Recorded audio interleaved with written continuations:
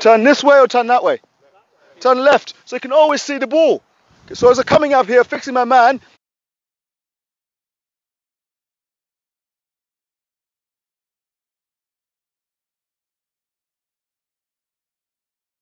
okay, tonight's session is really looking at handling under pressure, executing the overlaps, and working with groups where there are even numbers on both sides, and how we can change a point of attack and really create a false overlap off the back of that.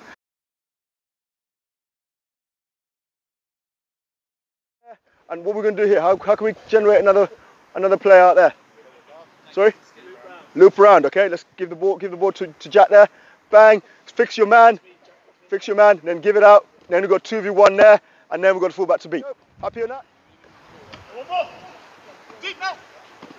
Let's go through. Good. Every single one of us has done the loop like this. Okay, there is a moment, boys, in that bit where my attacker, my mate, cannot see the ball.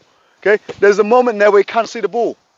All right, I'd rather you do your switch where your mate can see the ball all the time. So how would I do that? Turn this way or turn that way? Turn left, so you can always see the ball. Okay, so as I'm coming up here, fixing my man, you can see the ball all the time. Bang, give it there. And in this moment here, what else can I do? A little dummy and I'm gone. Okay, if you keep doing this, boys, I know it looks good and looks pretty on TV and stuff, but boys, come on. Let's do the basics right. The basic is this. Okay, let's go. Bang. Yes. Lovely. Now, oh. Okay, let's go. Make sure he sees the ball. Give him a bit more yardage. Let's go. Bang. Good. Force overlap. Go through. Great support.